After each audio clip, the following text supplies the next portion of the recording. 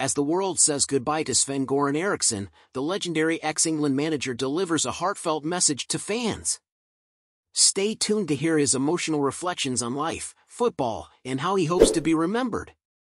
Curious about the final words of one of football's most enigmatic figures?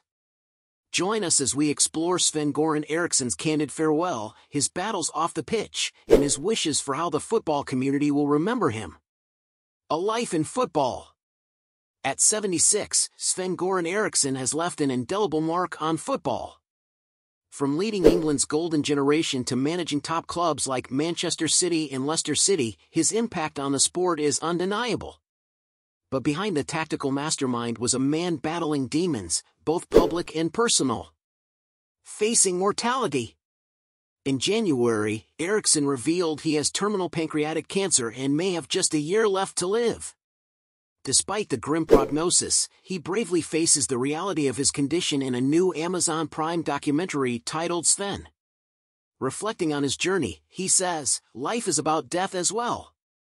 I had a good life, and hopefully, at the end, people will say I was a good man."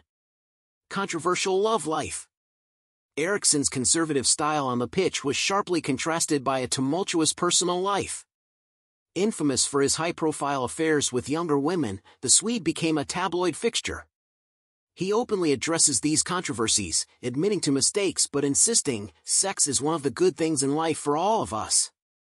I didn't do anything criminal." Legacy and final message. Set against the serene landscape of his hometown in Sweden, Eriksson's farewell is as poignant as it is humble. "Don't be sorry, smile. Thank you for everything, coaches, players, the fans. It's been fantastic. Take care of yourself and your life, and live it."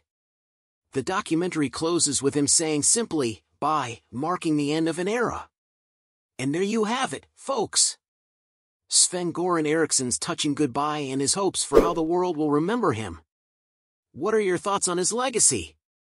Drop your comments below, and don't forget to give this video a thumbs up, subscribe, and hit that notification bell for more stories from the world of football. Thanks for watching.